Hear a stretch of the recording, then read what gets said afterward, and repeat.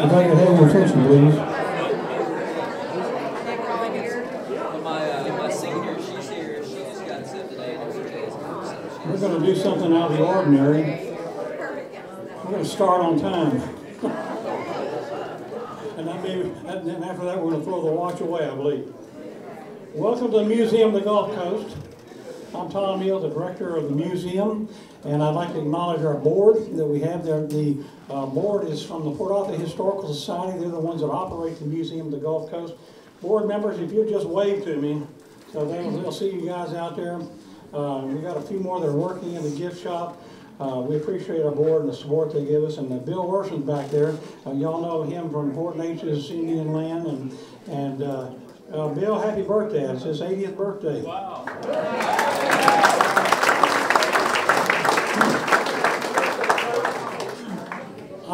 You're going to catch me reading a lot today because I want to make sure everything gets to where it's supposed to be in the time we have. So we're not going to ramble around very much. I'd also like to acknowledge our president of the Port Arthur Historical Society, Dr. Sam Monroe.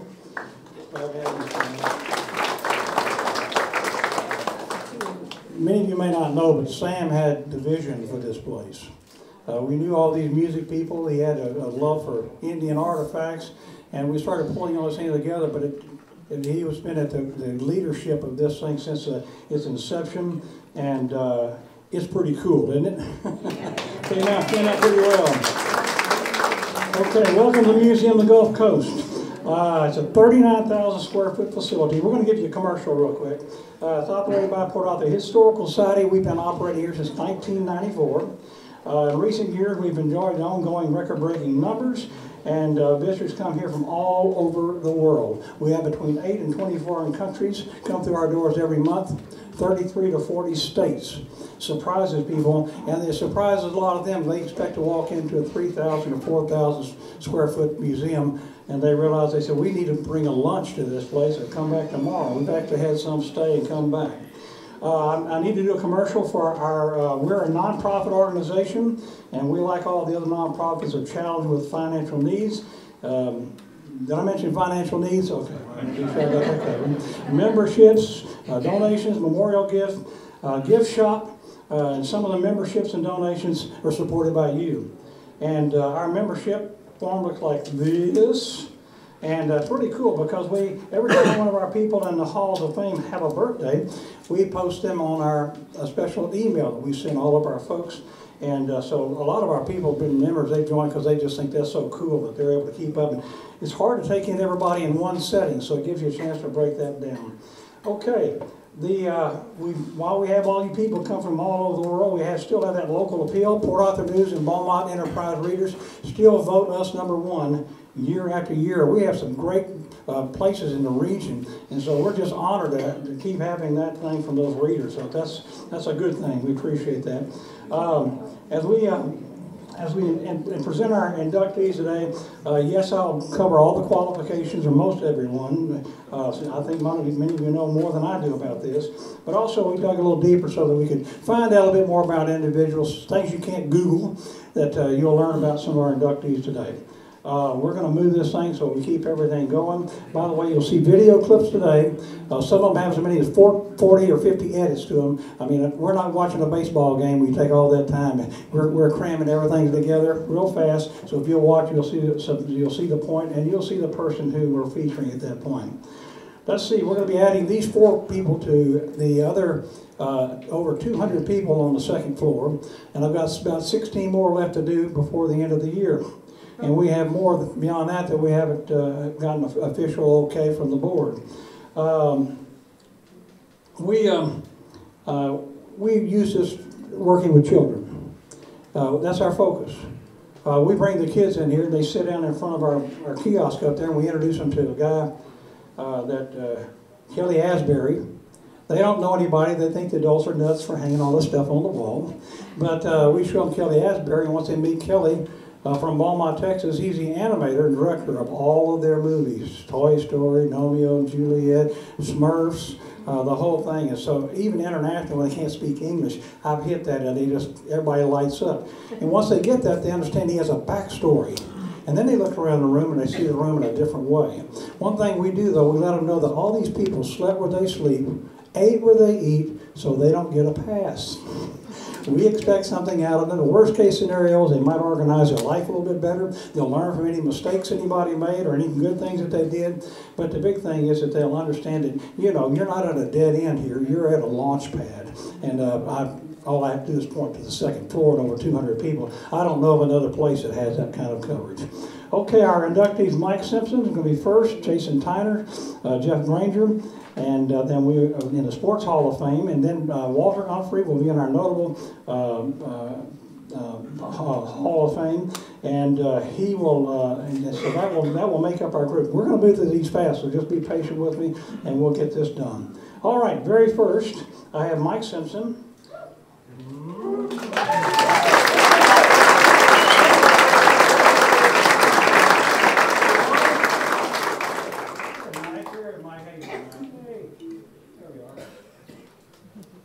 Okay, we'll fight the technology a little bit today.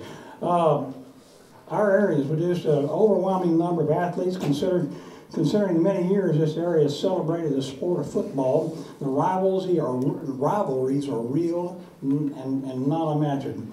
One of these great forces is the Port Neches Groves Indians. There you go. Okay. They produce quite a few top athletes, but you hear about it clearly from the most loyal and knowledgeable people that Mike Simpson might be at the top of the list.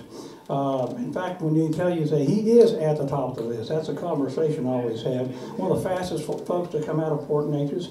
And during his time at Port Neches Groves, Simpson was legendary. He was coached by our legendary Bum Phillips, who's also in the Hall of Fame, and Wade Phillips was also in our Hall of Fame. He was a quarterback at that time.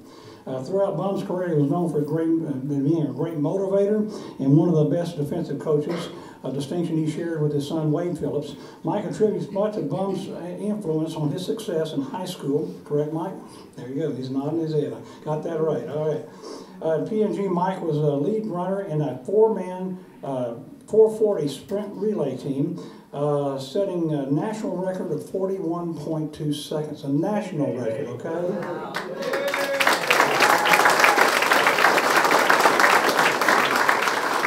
1965, the national record remained unbroken for years. He also won the 220-meter race in the state meet. His records stand out to this day. When he went with the San Diego Chargers, Mike held the training camp team record for the fastest player to run the 40-yard dash in full pads at 4.5 seconds. Fastest time in history for the Chargers. Another little high school side note that Mike was elected king of the senior court with Queen Laurie Nunez. Now, Wade Phillips and Laurie later were married. And Wade likes to remind Mike, you may be the king, but I got the queen. Isn't that about right, Mike? Yeah.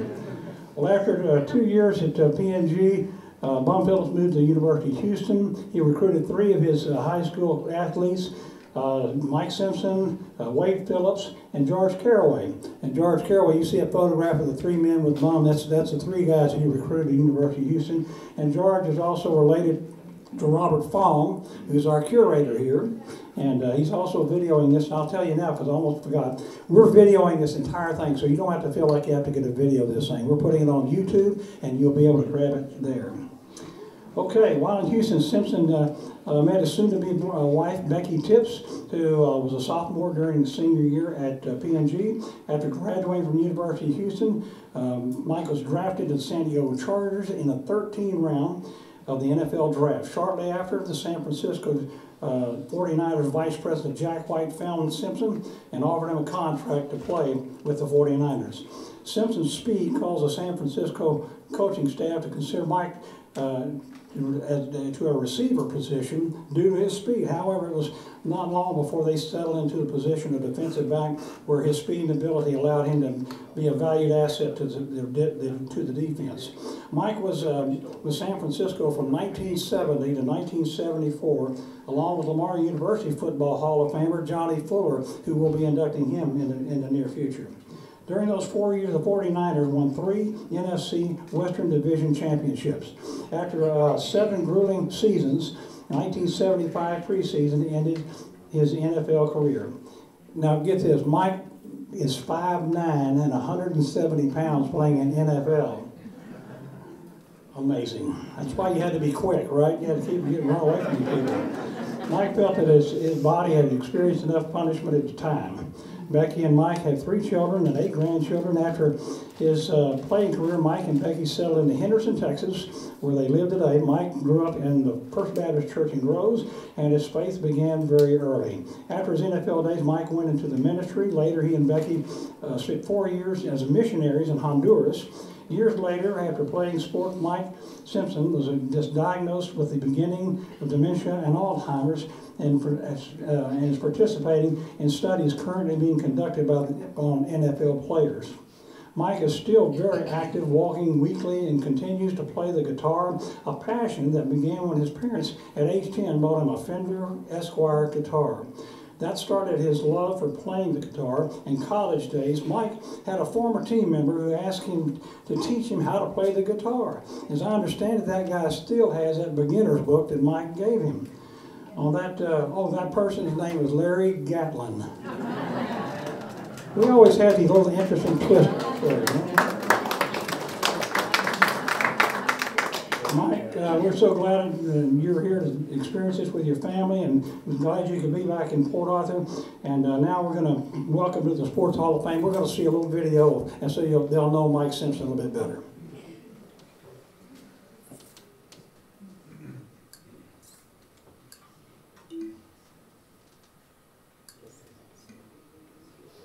Down and 8 from the 16.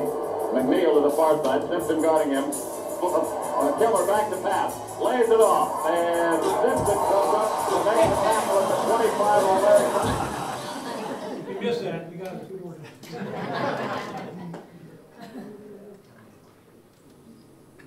Hey, Mike. Congratulations. It's a great honor and well-deserved. If people don't know, Mike was a great running back for us at Port Neches Grove. Anytime we needed a first down, we'd give it to him. And a great defensive back. And he played, I don't know if he ever gave up a touchdown during the time we played in high school. But Mike also obviously was a track star. They set the national record in the 440 relay at the time.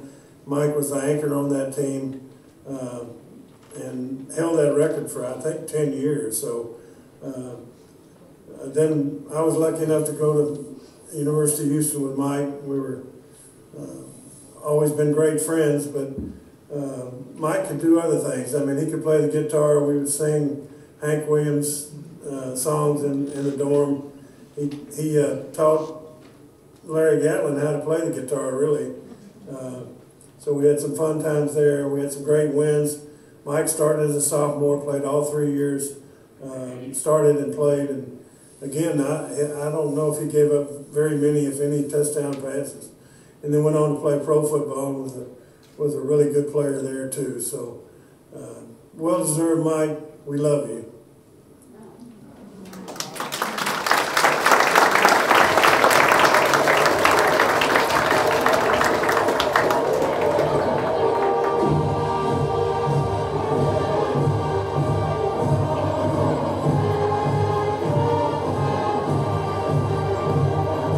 Port Neches school song and fight song, in case you're not from Port Neches.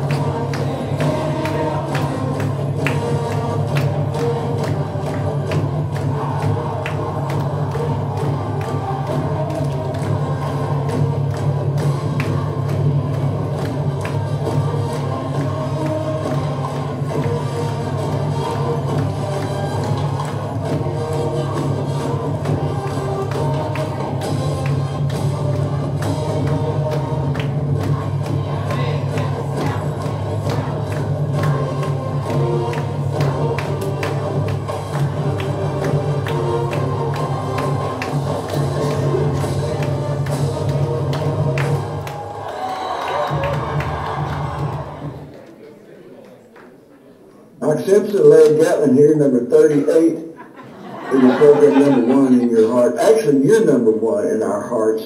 Congratulations on your induction into the Museum of the Gulf Coast. Well deserved. I never can tell you how much I appreciate the fact that you were the first one who showed me D chord on that old beautiful Chet Atkins country gym, and I hope you still have that. So I'm sorry I can't be with you there. Sometimes that thing called life kind of gets in the way of stuff you'd really like to do too. But life is great. So congratulations again from number 38. God bless. I hope I see you sometime soon. It's been too long.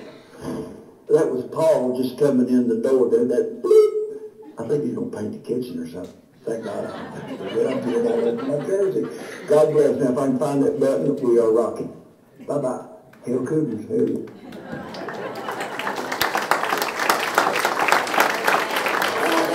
From the 16, McNeil to the far side. Simpson guarding him. Keller back to pass. Lays it off. And Simpson comes up to make the tackle at the 25 on Larry Brown.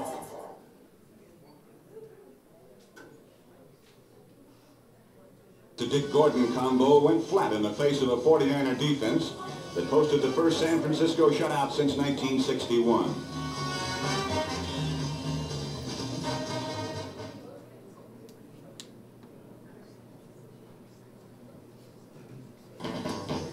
The 49er defense in the person of little Mike Simpson, number 38, finished the afternoon scoring with an interception and a 32-yard run, which made the final score San Francisco 37, New Orleans 2.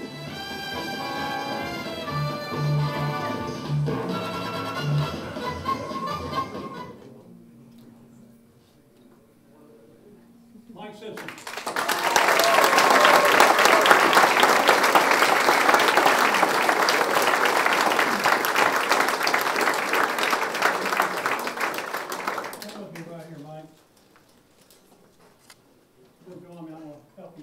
Grab this other side. Let's see if we get this thing off here without let me get it fall down. Here we go. This will be in your place until we get the finish our work on the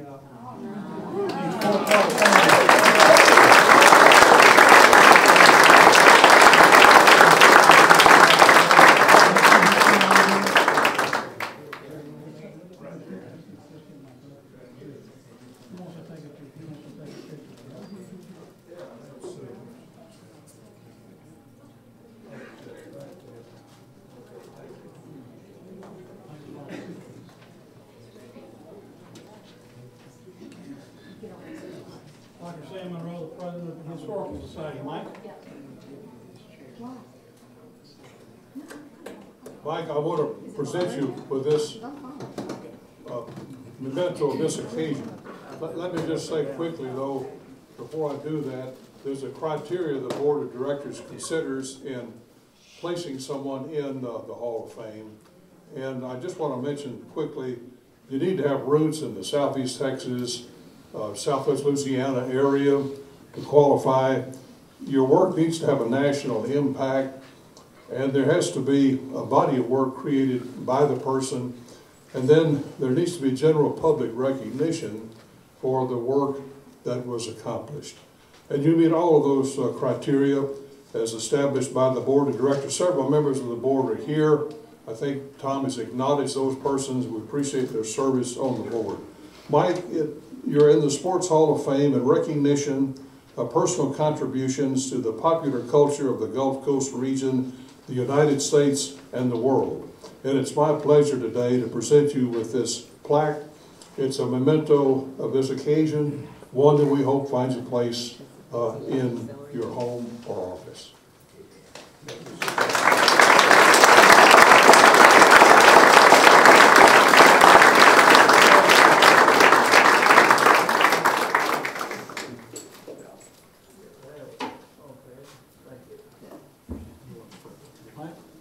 Mike, here's the microphone, sir. It's your turn for your rebuttal on this. Don't point out everything we got wrong.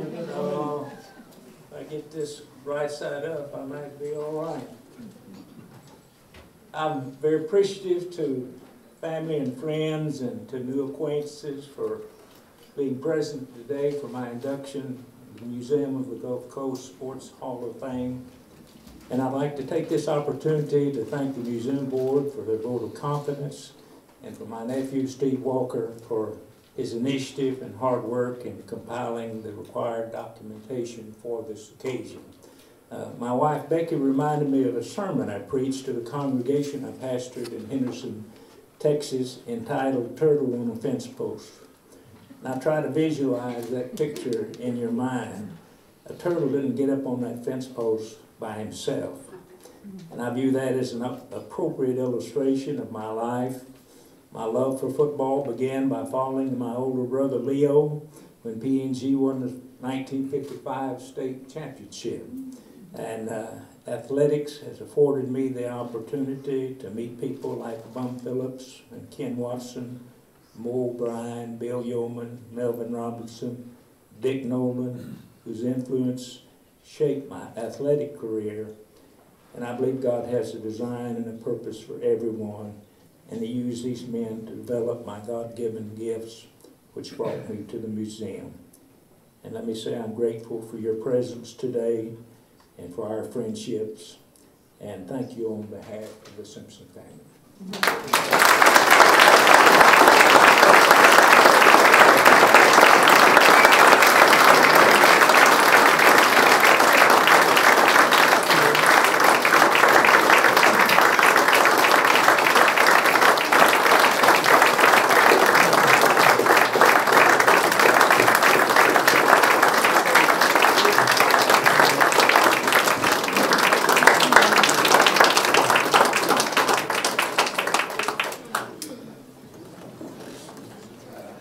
I had to tell Mike today that when I was a senior in high school, he came to the church men's breakfast we had. His mother-in-law arranged it for us, and first time I ever met anybody from the NFL. He was our speaker that day.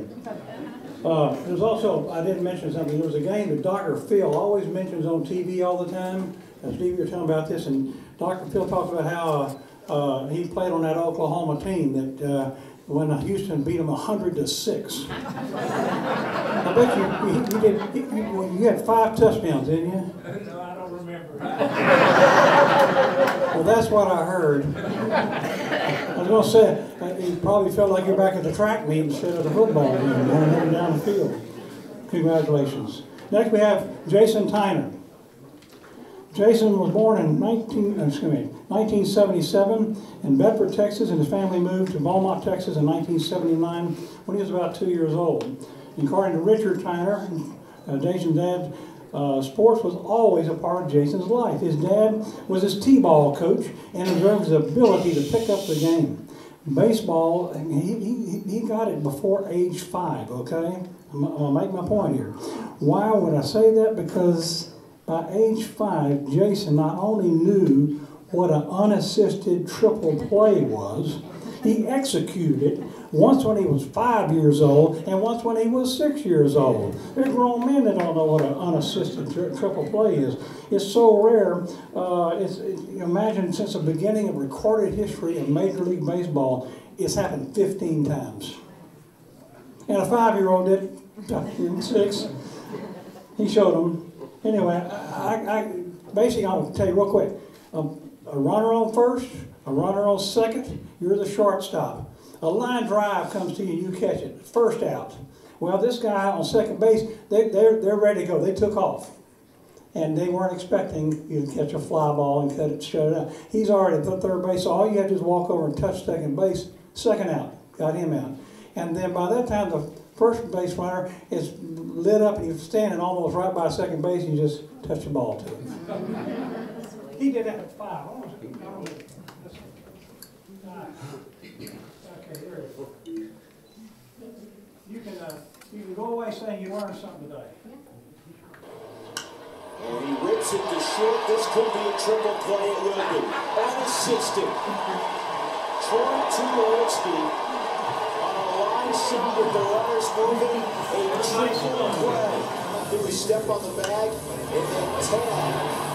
The runner right in front of him, Edgar Renteria. He didn't even realize this. Look, he goes on to throw it first. He didn't even do that. It's an unassisted triple play. This has happened now 13 times in Major League history. Matheny at second. The runners are going. The hit run is on. And it's going to be a triple play. Out number 2 and out number 3. An unassisted triple play for Rafael Furcal. One of the few times in the history of baseball that we have seen an unassisted triple play. Rafael Furcal gets all 3 of them.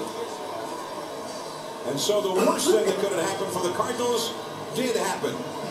You know, it's going to be, it wouldn't work. See, he doesn't move. So he starts to lean. And that's an excellent job there by Furcal not to take off for second base. A lot of times, guys steal and they take off for the bag without waiting till the ball passes the hitter. But a great job there by Furcal, and that's after he didn't cover the bag on the play before. Well, it would have been interesting if he had swung and missed because Vinny Castilla did not go over to cover third. Well, it was going to be a stolen base. And then you're going to have runners at second and third, and that was going to be it. That's pretty interesting. Okay, a 5-year-old did this, okay? That's just... it was funny because when I talked to his dad, he said that Jason came on over and sat in a dugout because he knew what he had done. And there was a coach, and the team was still standing on the field. They didn't know what had happened. They were totally, if you wonder if Jason has natural baseball ability, well, case closed. It's proven. Great instinct. Jason had a batting cage in his backyard. That's sort of like a guy on your block where you live having a golf putting and chipping green in his backyard. You don't play him, okay? Not when he got that much connection to it. When Jason would come home from school on game day, the first thing we'd do is hit a couple of buckets of balls by himself. And then the team would come over just before the game and do the same, and Jason would get in with them and do it again. Jason was generally small growing up until finally he had a rapid growth spurt late after his 12th birthday. It happened so fast that his growth plates separated in his body. His parents took him to the doctor where it was diagnosed as a rapid growth. Growth plates are, the cartilage area at the end of the bones that expand when they're growing, but it doesn't calcify fast enough, so it creates issues. And so basically, he was able to just quit playing for a couple months, and he was able to get right back into it. And I think you're going to see that he has that talent and that ability. His baseball career, he started Little League in West End and Beaumont. He played high school sports, and he was all-district selection in 1995, 22-5A district, and was nominated MVP. He graduated Westbrook High School in 95. He moved to Texas A&M University, where he was a 3-time All-American. Soon held a leader position in the single season. Stolen bases, 41 with 107 hits. I asked Jason that when he was trying to think of something to give us, I said, why don't you give us one of those stolen bases, one of those things you took. He did give us a home plate. His all-time career stolen bases was 119 and hits 307. Just amazing. In 98, he was named the Big 12 Most Valuable Player. Jason was a member of the USA Collegiate Team. Upon graduation from college, he was the first-round draft pick for the New York Mets in 1998. Jason was drafted in June, and unfortunately, his mother passed away. He was drafted June 2nd, and she passed away on the 16th. He did not know what to do, but after about a month, he decided they set up a foundation in lieu of flowers to give toward the Juliet Tyner Memorial Scholarship Foundation, established in her memory. And after that, Jason began holding local baseball camps between seasons, and the foundation was active over a 20-year history where they were able to give over $100,000 in scholarships and awarded in increments of $1,500. And it helped his family a whole lot, especially with some of the lingering hospital bills from his mom's battle with cancer. As Jason entered the major league, he made his first major league debut in 2000 with hits off of Hall of Famer Mike Messina. He established himself as a good base runner, collecting the club's record and personal career best of 31 stolen bases.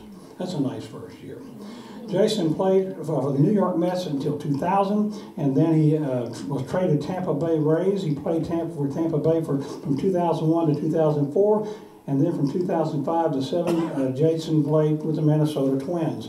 After his professional career in 2007, Jason was inducted into the Texas A&M Hall of Fame, and as post-career, he continues with baseball.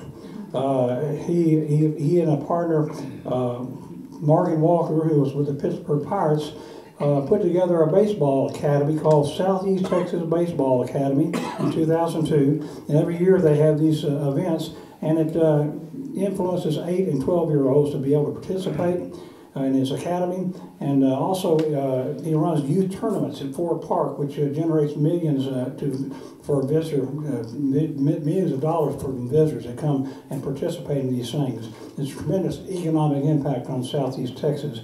Let's see, Jason also offers private training lessons. Jason married high school sweetheart Ann Tyner. In 2000, they have children Peyton, Presley, Reed, and Parker. As you keep up with local sports, you can keep an eye on Jason, as currently he is the head baseball coach at Kelly High School. It's now time for, I want to show you a little bit about, show you what we mean about Jason. Now Mark on the bench as Clemens gets set to go to work against Jason Tyner. And if you think you can see those eyes bulging wide, even from our center field camera, well, it's an exaggeration to be sure, but there's a little bit of something, a little bit to it. Because Jason is taking that fresh-faced kid's approach to this series at Yankee Stadium. He walked in here this afternoon, not necessarily in awe of the surroundings, but I'll tell you what, he took a long look around this place. Well, I'll tell you one thing, Howie. This is a stadium that every major leaguer, the first time he walks in, he's intimidated by this place. There's some big ghosts in this ballpark. The 2-0 from Clemens, a fastball over at the knees, 2-1. How about Jason Tyner? He's in AAA ball. Early in the week, he gets a call to big leagues. He's playing in the Subway Series. He's looked good, swinging the bat, putting the bat on the ball. On the outside corner, and Clemens has fought back to 2-2. Tyner says he understands the passion of fans in traditional rivalries. He knows it from the standpoint of being at Texas A&M when he played Texas. He said things could get pretty wild there. I think he's about to find out they can get a little bit wilder. Fastball up and away, so Tyner runs a full count. Jason Tyner's dad was in New York for his major league debut on Monday. And has since gone back to Beaumont, Texas. Came back home after a couple of days away, 55 messages. Willie answering machine. Fouled away. You know Willie Randolph? Willie was moving the infielders around. He had Derek Bell on deck. The big at bat is right. There's Willie moving those infielders around for Tyner. Just move Brocious a little bit closer to the line at third base. Tough to set up the defense for Tyner, except play him shallow because he can put the bat on the ball. He can use the whole field. And the payoff pitch from Clemens. It's hit in the air, center field. Jason Williams back, still going over his head. Tyner on his way to second. Williams up with the ball. And the Yankees just learned something about Jason Tyner right there. He does have some pop, not home run pop yet. He just put it over the head. Jason Tyner, as he gets stronger and he will in the big leagues, he'll do a lot more of this and he'll start hitting the ball over the wall. Tyner with that contact swing, it's a line drive over Bernie Williams' head. You know what? Surprised Bernie Williams didn't catch that ball. But the ball rolled to the wall and Tyner holds on at second base. Weak player. Tyner Alfonso. 1-0, pulled towards the hole, cut off, thrown it home wide. Jeter saved. How about that? Jeter took a chance. And the Mets have runners at the corners with one man out. Well, he probably wouldn't have thrown Alfonso out at first base, so he wisely went to third. Now, let's face it, Jason Tyner's supposed to go back to second in a ball right in front of him. But he uses that great speed to beat the throw. The throw was high, and Tyner gets in. This should be an easy out at third base, but speed always wins out. Jason Tyner, that's a huge base for the Mets and Tyner. You see that slide, and now you got runners at first and third for Mike Piazza. And now he's back. And he rips one over shortstop Mora and into left field. Goes in Larritz. You should see if they can steal a base here. Here's Larritz muscling the ball in left field. Now later wanted to get that ball in, didn't get it in tight enough. Jason Tyner getting the ball back. And Tyner is 2 for 2.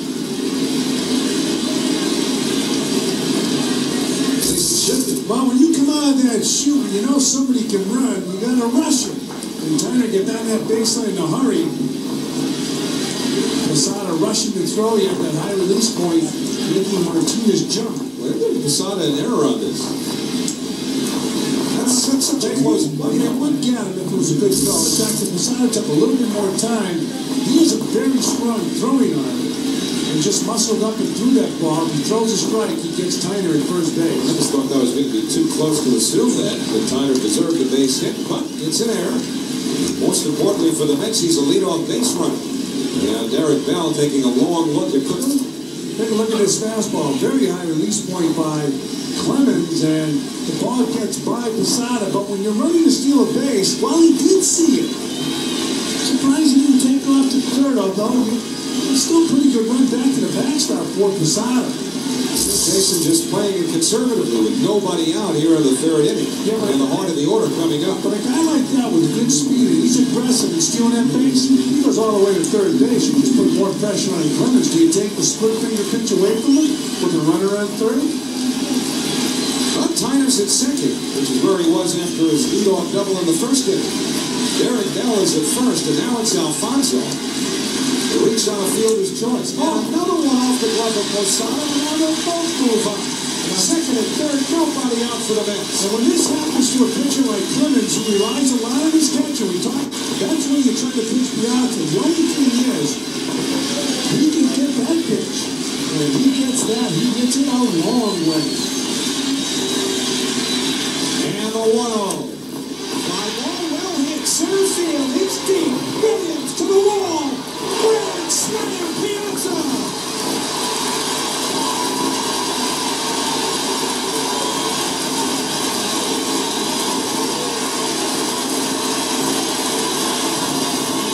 There's a few Mets fans here, too. 4-0 Mets. Piazza's 16th of the year.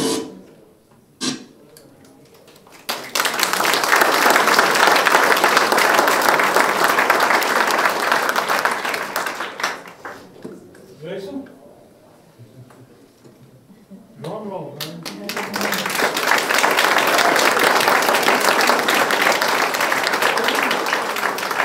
Got over that growth thing, I see. Right here. You gotta do this. You got to drag it off. Oops. There it is.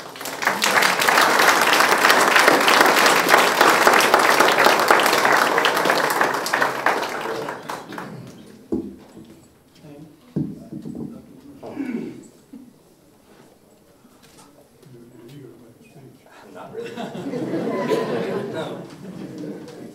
I'll be brief, Jason. We appreciate you and your career and the exciting moments that you've given us watching you over the years. The board used the same criteria to put you in the Hall of Fame, as was mentioned from Mike earlier. We're happy to recognize you today in this way. There's a statement I always like to present. In recognition of personal contributions to the popular culture, heritage of the Gulf Coast region, the United States, and the world. We hope this memento of this occasion will be something that will find its way into your home. Congratulations.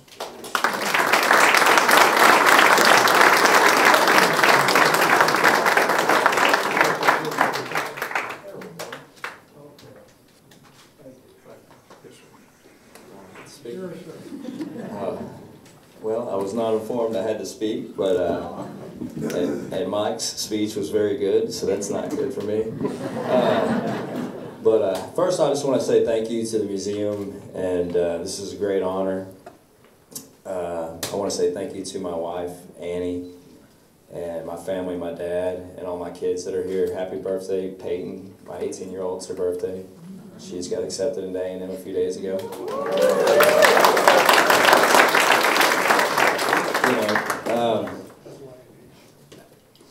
My dad preached, and my mom as well, preached hard work. Actually, my mom was probably harder on me than my dad. She didn't let anything go. And, you know, just instilled hard work. And, you know, baseball's been very, very good to me to a point where I've never had to get a real job in my life. So that's an accomplishment. And, you know, that was awesome. I've never seen that video. You had to dig deep. That was my fourth major league game, and that was either the first or second year that the Mets and Yankees started playing Subway. So there was 55,000 people at the game, and I was leading off versus Roger Clemens. And when they introduced me, I've never been booed. I've never been cheered as loud as I was booed that day. And that's a cool video because I honestly don't even remember swinging. You know, it was 32 count. I think everybody stood up, and I don't remember swinging. And I slid into second base, and Derek Jeter's right there, and I'm like, holy cow! Like, this is crazy. What have I got myself into? And you know, it's been fun. I see a lot of it. You know, now I coach kids, and I could see a bunch of my Piranhas kids that I coach, and a bunch of my high school kids that I coach in the back, and that's been it's been a blessing. You know, I don't miss not playing because it was a hard life. I mean, it's a hard life. I mean, Jeff knows, Mike knows, it's a hard life. You got to have a good team. You know, because there was many days where Annie's raising kids on her own, and I'm gone, and she's been my best friend throughout this whole thing, and she's been the best teammate I could ever ask for. But you know, I don't miss being away from home because I have all these kids in the back to coach and yell at. I'm not near as mean as my dad was. So, you know, my dad coached high school football, and he coached me at 5 and 6 years old the same way he coached high school football kids, which, you know, the crazy thing about that is now my 12-year-old gets a free pass. Like, Pawpaw, my 12-year-old walks all over Pawpaw. Like, so, but I'm just, Big Reed. I'm just thankful to my family and friends for today, and I'm thankful to the museum for such an honor. And that's all I got. Thank you very much.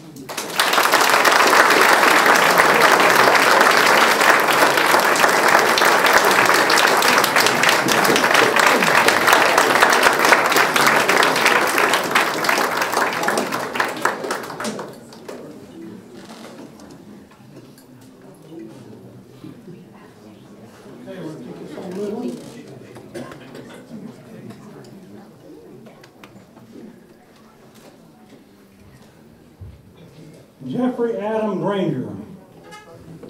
Only your mom called you Jeffrey, I'm sure. That's how it went with me. You always pay close attention. Jeff was born in San Pedro, California, but he grew up in Orangefield, Texas. Jeff considers his early years growing up the most important. His family did not have a lot of extras, so his brother Bobby and he would come up with all kinds of different games to compete with each other. He played baseball with his older brother's friends who were 3 years older, and Jeff learned to get tough and raise his level of performance in competition so it kept him, so he could keep up with the older boys. Jeff went to Orangefield School from 1986 to 1990. He was a National Honor Society honor graduate. He lettered 15 times in various sports, 3 in football, 4 baseball, 3 track, 2 basketball, and 3 in cross country. And in football, in both 1988 and 89, he was All-District and All-State. In 1990, he participated in the Whataburger All-State game. Baseball in 1989-90, he was all-district first team. 89 to 99, he was also all-state first team and voted MVP on both of those years. Also outstanding hitter, he holds the Texas state record for the longest hitting streak, 42 games. In track, he was a district champ in 89-90. And from 90 to 94, Jeff went to college at Texas A&M on scholarship. He was a collegiate two-sport athlete, excelling at both. He was quarterback of the football team, first string, and he was the lead pitcher for the baseball team. I mean, it's almost unheard of.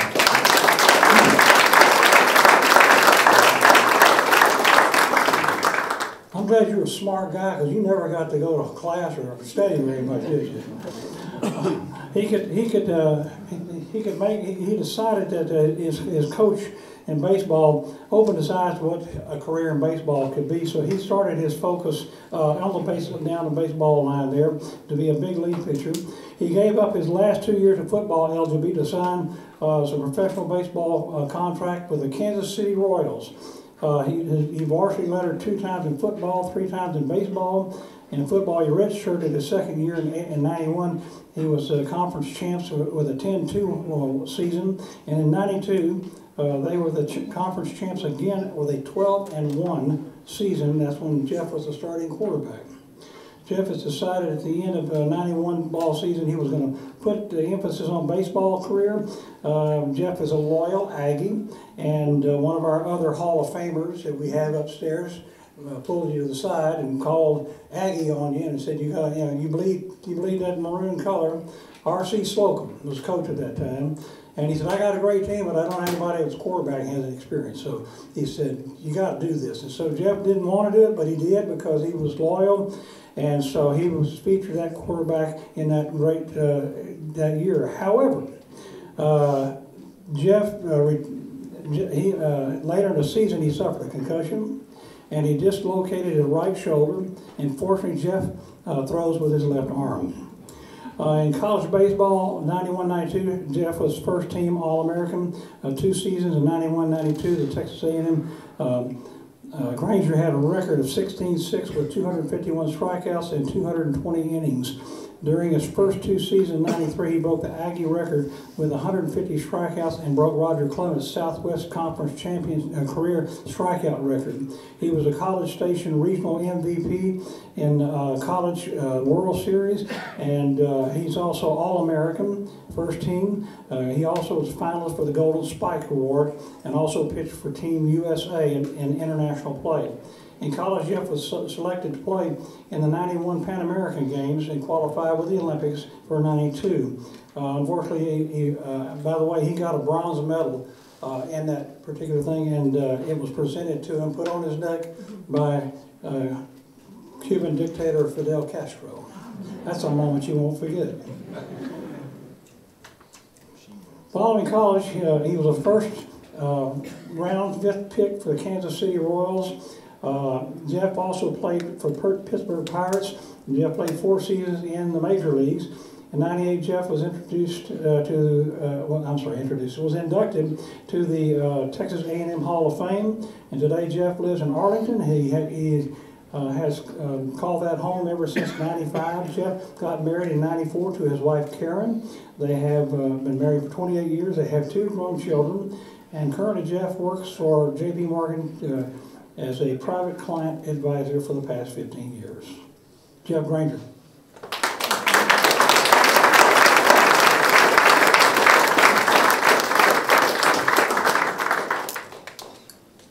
To score, correct? You got to see just a little bit of each there. I'm telling you, you got to love that Texas hospitality. First down and 10 for the Aggies. The ball is on the 22-yard line, and that man right there is Granger, Jeff Granger, the man we talked about earlier. 6'4", 193 pounds, a sophomore. You have to keep a close eye on his mechanics. Two wide receivers split wide. Granger goes back to pass under pressure. Steps up and runs it. Huge ring tackle at the 43-yard line, but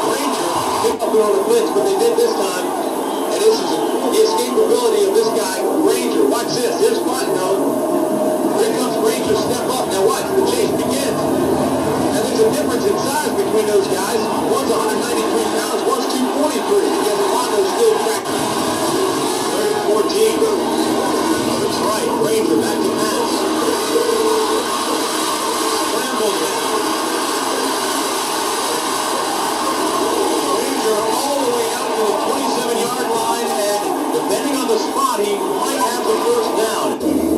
I'll tell you what, he may not get it the way R.C. Slocum was looking at it.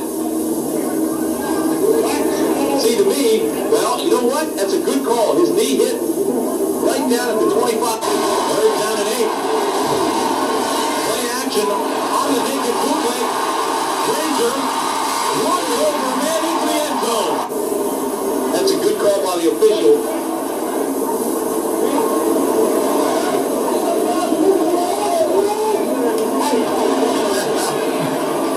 Smile says an up motion there. Second and a long two. Granger on the waggle delivers complete. First down to Thomas out of the backfield. Granger just came out and threw a strike to the flat to Rodney Thomas. This is an out pattern, just enough to get that first down yardage. Look where the ball is placed. Great ball placement. Nice spiral in there. The ball was thrown tight. That's got to give a little bit more confidence to Jeff Granger. From his baseball, he knows the most important pitch is strike one, which he just threw on the football field today. That's the problem. So when in motion play action, Granger on the waggle looking deep. Fires caught 42-yard line. First down grab by Short. That's though, but almost the same play. Roll to the left. That's where Granger, he's a left-handed quarterback. Set up. Look at that throw. That elbow's down. Obviously, offensive coordinator Bob Toledo's going to be happy with those type of things. 6 on the afternoon. Getting 9 here. And it's Hill on the swing pass. First down, 13-yard line. Scoreless third quarter so far. Play action, Granger swings to Thomas. And Thomas met by Damon Whitware, the linebacker, and his linebacking mate, Armour. It'll be third down. When Granger turned around, this was play action, fakes into the line, and when Granger turned around, he had Licio looking him right in the nostril. And he picked up the yardage. He made a nice pass, good adjustment. And Granger, for the first time today, out of the shotgun. And this time, Short will hang on and have the first down. Out of bounds at the 45, 13-yard pickup. Simpson right, Mitchell left on 2nd and 4. And Granger on play action looking to waggle. He will keep it for the first down to the 44. This is an instant replay of the Stanford game, which led to a winning field goal. When Granger faked, he came back out to his left, looked downfield, put the ball away, and picked up big yardage. You see him put that other arm over the ball, just kind of protecting it. Don't fumble now. At Tulsa last September by 1. And Granger avoids the sack somehow. Finds Short. First down. 28-yard line. Talk about a play. Watch Granger. He is going down, right? Wrong. He's not going down. This would have ended the play. Unbelievable. With his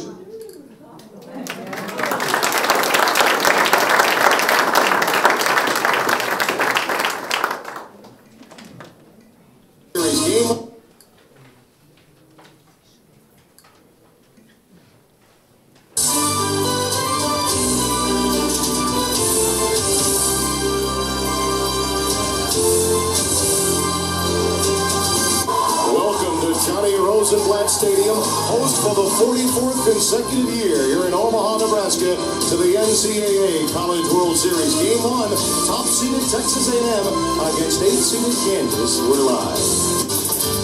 And they will be facing Jeff Granger. There you see his statistics, and they're very impressive they are. He has a major league fastball, a very hard slider, likes to throw down and into right-handers when he gets them ahead. And he has 2 types of change-ups. One is a 3-finger change, and one is a split-finger change, which does a little bit of sync. Granger, 5th pick in the first round of the Kansas City Royals. Ironic that he could perhaps be pitching professionally here next year, as this is the home of the Kansas City Royals AAA farm club, the Omaha Royals. He's pitching here next month. Yeah. That quickly, you're right. He's that good. Ben McDonald, perhaps the one that comes to mind most quickly. That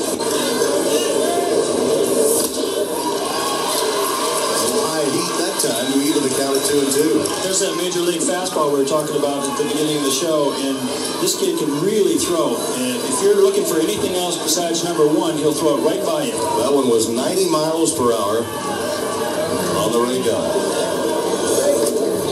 Level, he'd be around 93, 94 on a normal day. Lost him. Yeah, they're going to try to do anything they can against Granger. Hit and run, bunt, steal. The only problem with the stealing against Granger, he has a great move to first. Here's John Wycheck, the first baseman. Yeah, it looked like it was a hit and run play, and here's Monroe breaking. He reads Granger very well, gets a pretty good jump. He's taking a look back to make sure where the ball is hit, sees that it's lifted and not very high to third base, and has to hustle back. Just gets in. Dave Bingham wasn't kidding, was he? He did have the hit and run on right away. With the left-hand hitter at the plate, and Wycheck. Good level. He does have a good move, does Jeff Granger. Not participating in Knoxville at that particular regional is in itself quite a feat for Dave Bingham's club. It speaks volumes for the rest of the club. You know, they're not to be taken lightly. Granger, he likes to hang up there with that move to first base. What he likes to do is hang with that right leg, and then he reads the runner. Here you get a look at it as he's checking out Monroe. He hangs and then reads the runner and then flips it over. Actually, they got him picked off. They sure do. That's what happens occasionally when you try to manufacture something, and with 2 outs, he had him going all the way, and Granger, with a tremendous look-back maneuver, was able to make the play. We talked about his sophomore steps in for Jackson, Tennessee. Takes us as the season progressed.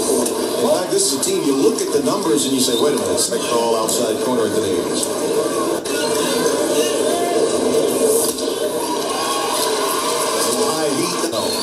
There you get a shot of where the KU batters are standing in the batter's box, and they're wearing out that back line, and anytime a guy throws 93 miles an hour, you want to get as far away from him as possible. That last pitch was clocked at 88, and now the 3-1 pitch. He went 2 for 4 and has a lot to do with why Kansas is here. Goes to lay it down, and it'll go foul. Granger had a chance to get there, and he's got good speed, and that's proof of it. Make it to this year's College World Series, first ever event for turning a designated hitter today. Jeff Granger took a few warm-up tosses during that long inning that really produced nothing. More quickly than he has. Get the ball, throw it kind of thing. Look at the batting averages of the opposition, 193, and there's a guy. Plus he's already at the 94 pitch total. Lays it down with 2 strikes. No one's covering, but Granger beats him. And going all the way to third is Willow. Boy, what an athletic play by Granger there. Laid it down. That surprised everyone with 2 strikes. The only play really was for Granger to do it himself, and did he ever? This is a great play. This is what you see in the College World Series. Here's a fastball eye high, and Rude finally gets one down. The first baseman comes over, and he's in the way, and just a great athletic play by Jeff Granger. Your quarterback instincts come into play here. Picks up the fumble, runs around right in. You're out. Touchdown. Got him at first.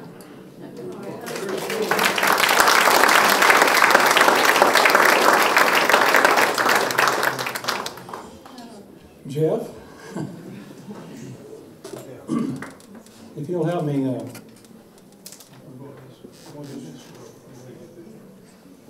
help me out here. We're going to put this thing over. I'm glad you're taller. Got that height to help us out. There you go.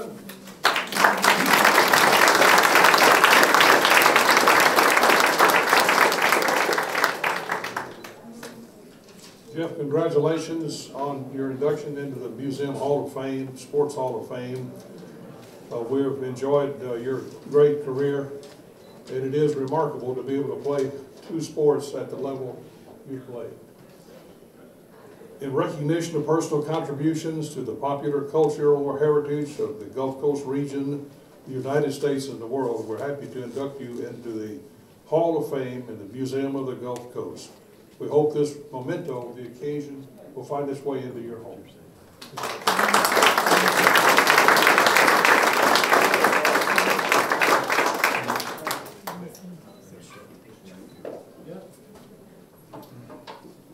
Can I raise it up?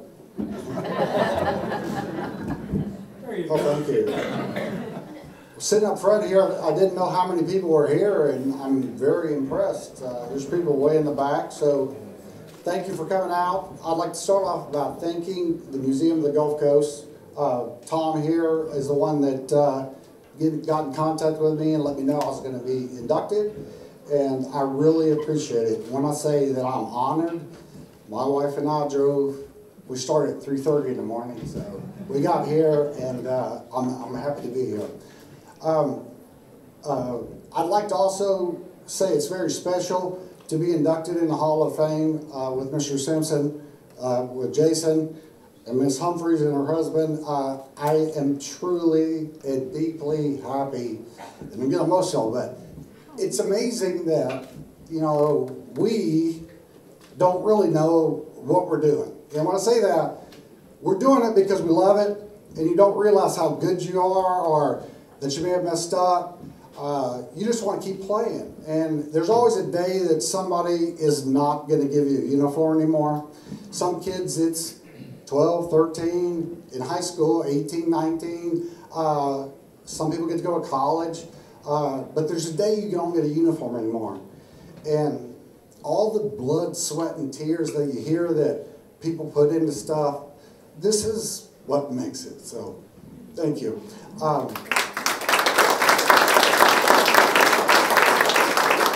There's a lot of people here that are special to me. My wife, Karen, excuse me. Without her, just like Jason said, playing professional baseball is a grind. I mean, it's 162 games a year. You leave February 15th-ish, pitchers do.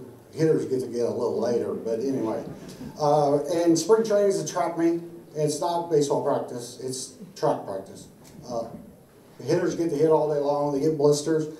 But what people don't know is you're gone from your home. And some people get to go down and visit you. Then you go off to wherever you're going to go. And for example, one year I was in Omaha, Nebraska, just like the video says. I was there pretty quick. But my wife was still in school, and she was home, and it was tough. So we really appreciate all the support that everybody gives us. And whether it's football, whether it's baseball, whether it's being a lawyer or anything you do it because you love it, but you keep doing it because of people like yourselves. And we really appreciate it. My mother's here today. Thank you. She sacrificed so much because we didn't have a lot of money. I mean, don't get me wrong, a lot of people in the 70s struggled, but the key is she wouldn't eat lunch. She wouldn't go out and buy extra things. So she could buy me a baseball glove. And Mom, thank you. I love you. And without you, I wouldn't be here. Without that, I wouldn't be here.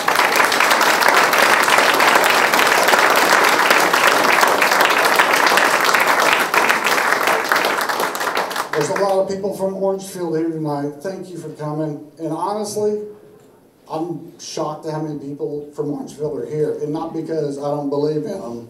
I didn't call anybody. So, I am truly thankful for everybody here. My aunt and uncle are here. My best friend from high school, which you said you were going to call him, and I know you called him. He must not have gave up the secrets that we had, so I owe you the $20. But everybody here, thank you. And once again, I'm very, very happy to be a part of this. Thank you very much.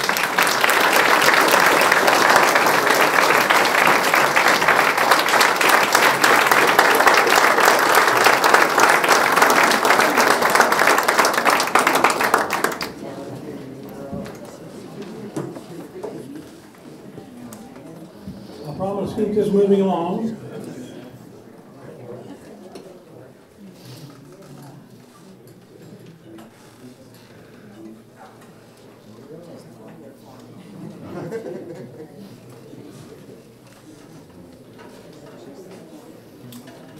He did tell me you studied a whole lot, worked out all that when people didn't know you were doing that. But said when she came into your life, you kind of straightened up and flew right. So I get the influence. Next, our last inductee today, special person to our area. Today, we induct Walter Umphrey into our Museum of the Notable People Hall of Fame. Just a little note, Walter, several years ago, many years ago, lent his name to helping us raise funds so we could even have this place. And we had a roast for Walter. You'll get the spirit of that here in just a minute. But he was always giving.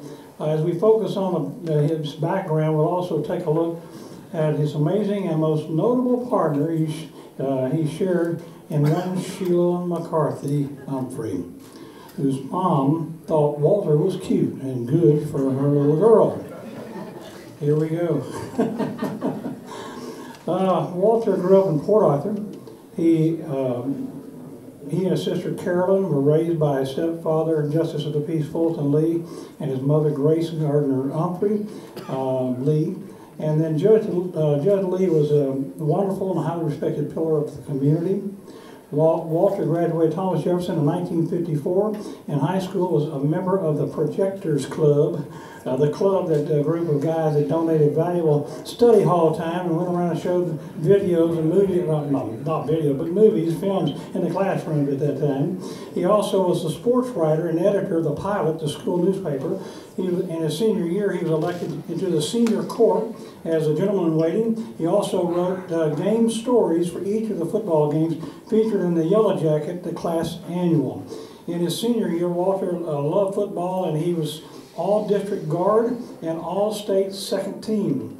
His good friend Carl Larpenter also was all-district and all-state first team, and we'll be inducting Carl Larpenter in here shortly. He was good friends with Junior Hansen and Skipper Thompson in high school. Walter was much like as many of the youth growing up here today, playing and working and saving money and taking care of job opportunities to go forward. After graduating high school, Walter went to SMU on football scholarships, but later transferred to Baylor University, where he graduated in 1959 with a BBA.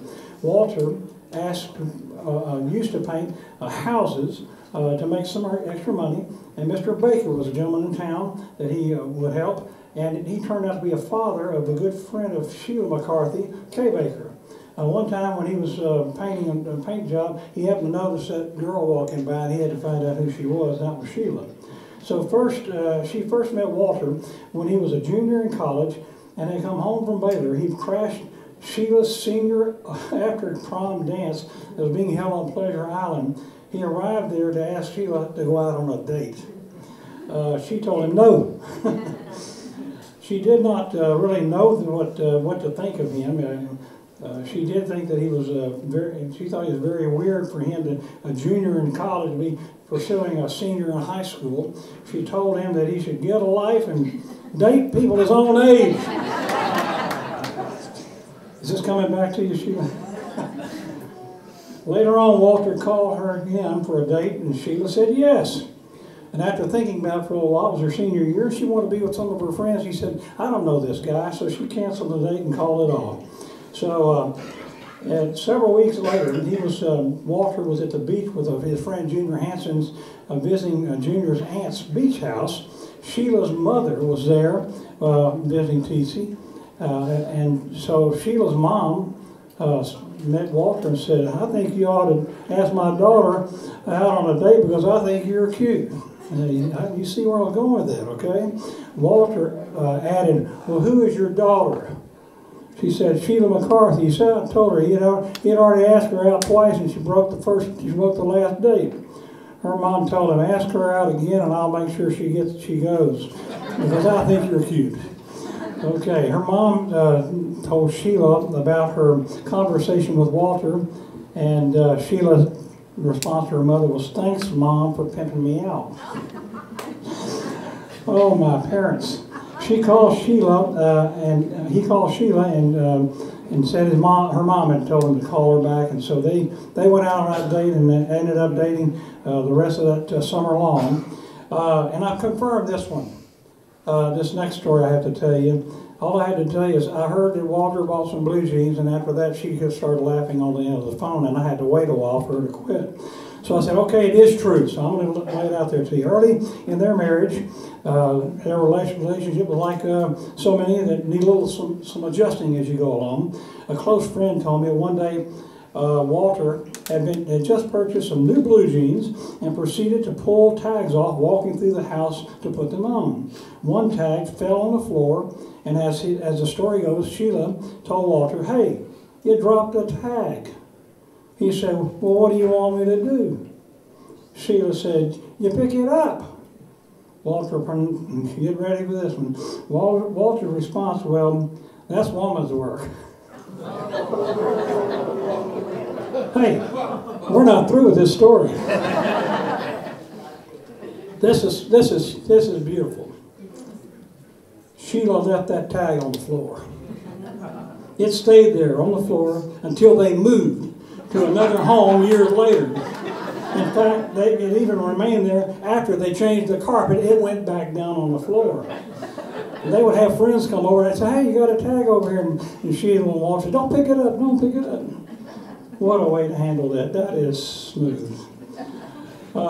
Anyway, ladies and gentlemen, if you didn't know before, Walter had met his match in Sheila. I imagine that Sheila imagined that Walter probably was glad that you decided to practice law, but I don't think he would have wanted to meet you across the table at the courtroom. Judge Gerald Eddings, former partner of Walter, he said he had a strong work ethic and worked 12-hour days.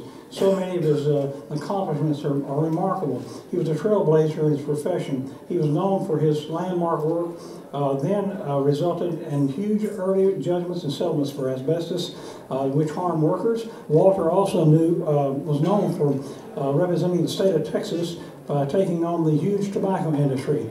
He did what no one thought it could be done. In 1995, the landmark case resulted in Big Tobacco settling for $17.3 billion, the largest legal settlement in American history. And later, that template for what Walter had done was used in every state. And so after every state settled up with Big Tobacco, it reached a 25-year payout, $246 billion, with the country's largest tobacco companies. According to Sue Greenway, who's right over here, she was Walter's administrative assistant for 36 years, I believe. Walter's, unbeknownst to many, he would reach out and help people all around the region, many that he didn't even know. He may hear difficulties and would do something just to help them, often some with special needs or often monetary needs. He would offer, we kind of call it paying forward. Walter just had that done long before that, and he had the ability, and so he would spot things, and he would want to make a difference. On his many traits, another he described was Walter's personal commitment to returning every phone call that he received that day, if not that day, very quick after that. Sadly, we lost Walter September 7, 2021.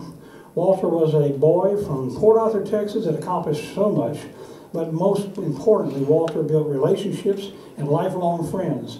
He was able to relate to everyone because of his common humanity and was known to listen.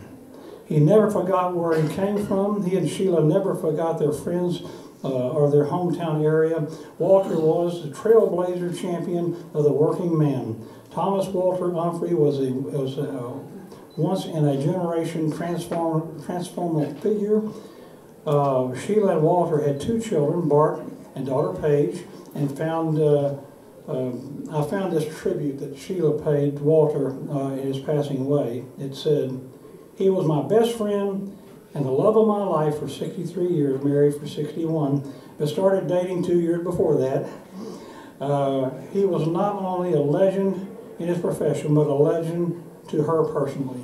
He loved being considered a champion for the working man.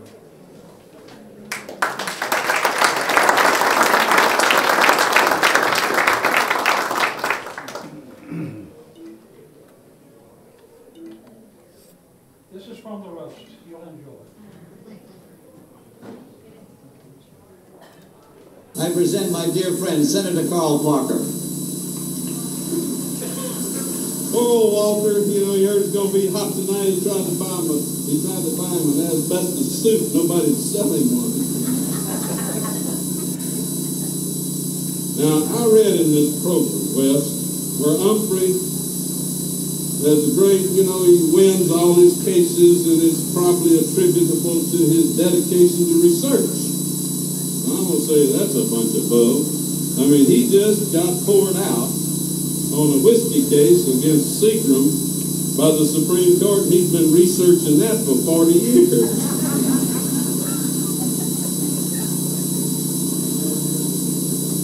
I knew that when Walter quit being an insurance adjuster and bought himself a degree from Baylor, that he was going to be a tough competitor from us personal injury lawyers. I mean, hell, we were chasing ambulances, and he went and bought himself one.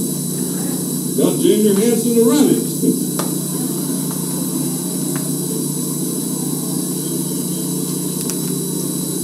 But I mean, in all the thanks Junior gets, now he's got to obey all the game laws.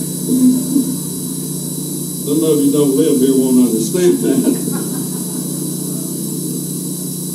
I want to tell you though, he's not all that great a lawyer. You ever notice Walter, he never tries the case alone. He got one of these smart young guys with him, but let me tell you how that happened.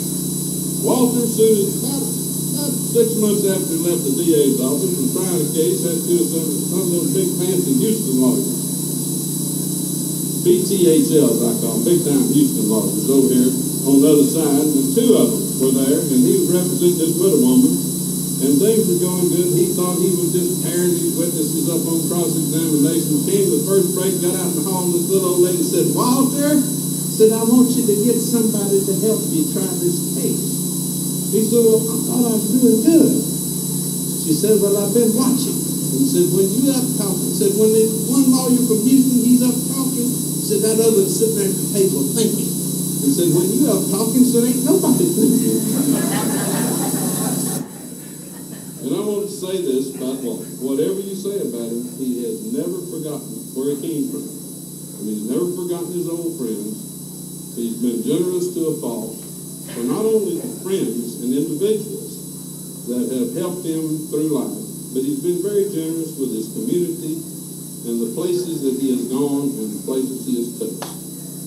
He's a good sport for putting up with this in the name of charity, but Walter, I want to tell you, if you think it's rough tonight, just come up and answer the Senate phone for about 2 hours and you'll think this is a vacation.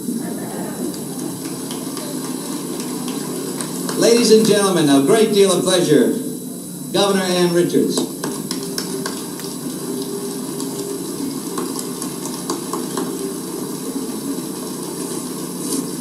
Thank you very much. Thank you very much. Is this pathetic or not? Now you know why the women are taking over.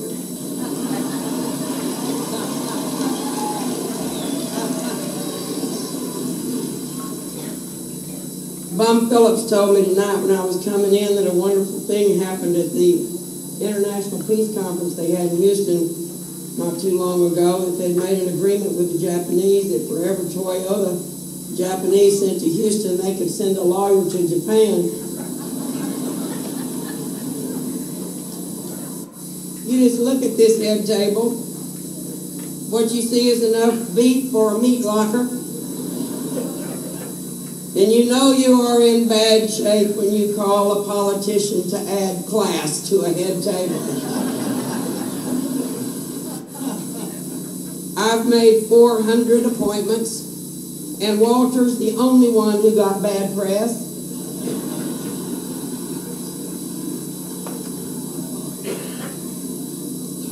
he got enough to make up for the other 399.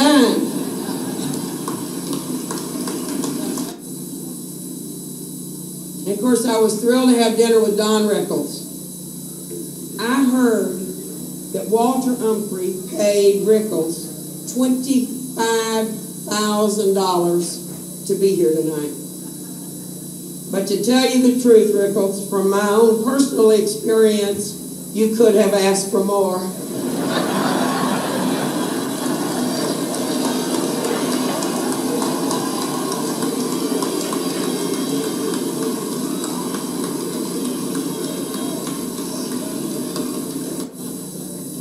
I am here because in the few short months that I've been governor, Walter Umphrey has caused me so much grief that I think that it is time that I return the favor. The truth of the matter is that as a camper, a hunter, and a fisherwoman, I view the appointments to the Parks and Wildlife Board with great seriousness. I had my staff call over and ask what Parks and Wildlife people look like. And the word came back that they looked sort of like a cross between a bear and a washed-up fight promoter. So immediately I thought of Walter. Poor Walter, he can't help it, he just can't stop making money no matter how hard he tries. Walter Umphrey is the 4th richest lawyer in the United States. 2 of the other 3 work for him.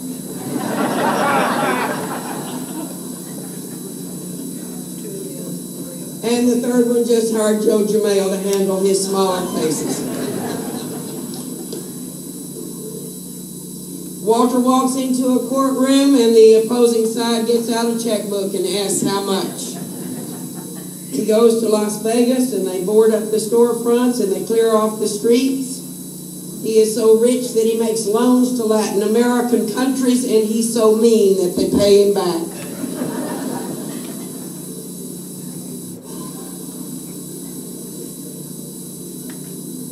Walter has spent his whole life on the road to success, from an insurance adjuster to a trial lawyer, just a short step from the curb to the gutter.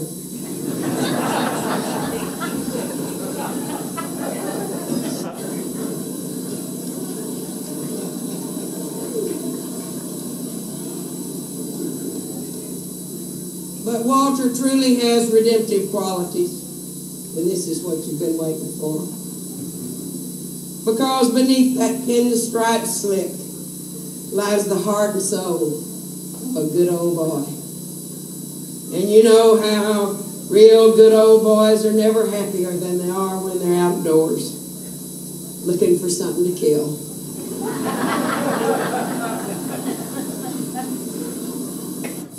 We've all seen the picture, deep blue of the Texas night sky. Just a hint of starlight and the UT orange glow of the campfire, and around it are the manly forms of the good old boys, doing what real he men do, drinking beer and staring at nothing in particular.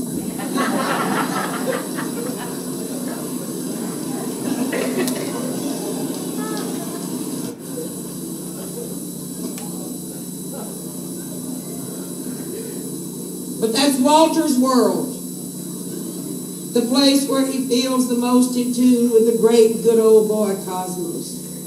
And I'm glad I knew that about him, because for the longest time I could not figure out why on earth Walter Umphrey would care so much about being on the board at Parks and Wildlife.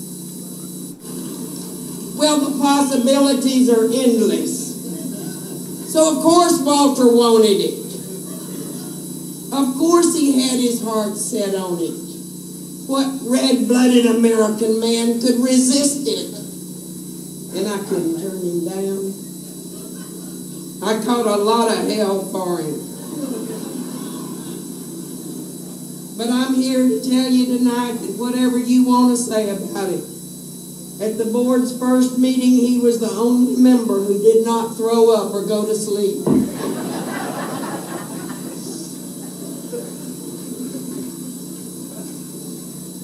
And from where I stand, that's a real improvement. It may be one small step for man, but it's a giant leap forward for a good old boy. And that's what the new Texas is all about. Bless you.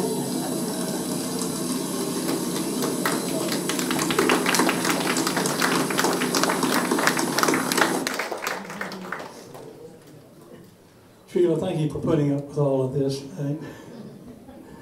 for the second time, because you were there that evening. We have an unveiling that we're going to do, just like we've done the other, but we have one other that was part of that roast that we decided we'd just use it again, because I think there is another statue of Walter and maybe another location or two, but we think ours is the best, so we'll unveil that one today. Would you come forward?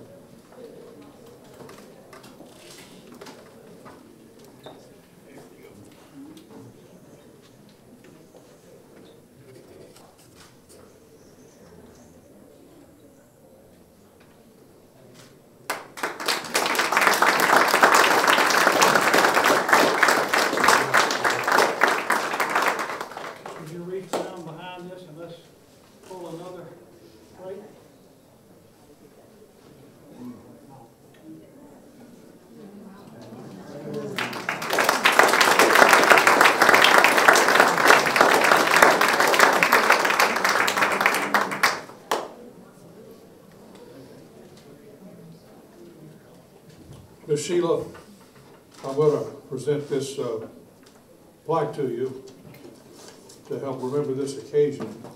And I want to say that Miss Polly, your mother, is one of our early supporters for the Museum of Gulf Coast, as you probably know.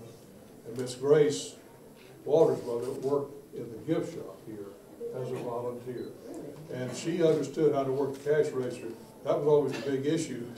The volunteers had trouble with that cash register, but she knew how to do it.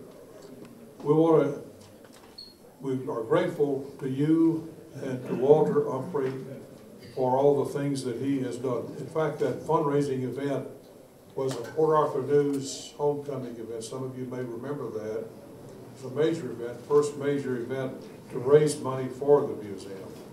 You were there that night, of course, and it was a great night. In recognition of personal contributions to the popular cultural heritage of the Gulf Coast region of the United States, we're happy to include Walter Umphrey in the Notable People Hall of Fame.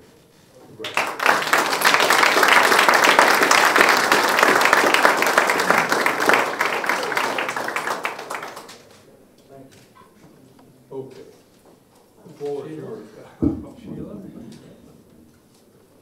Okay, they didn't tell me I was supposed to do this.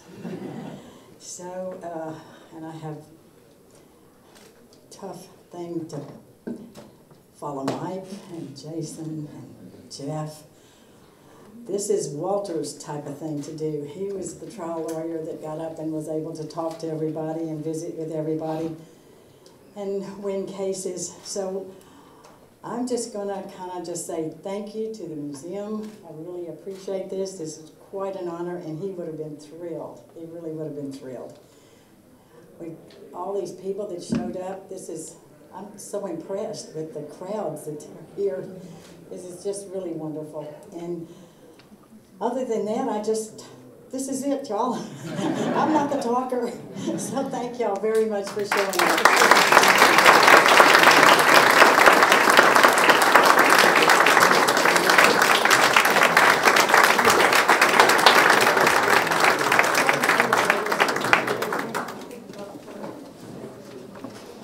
Folks, I'm sorry you had to stand. I wish we had a big theater we could put everybody in.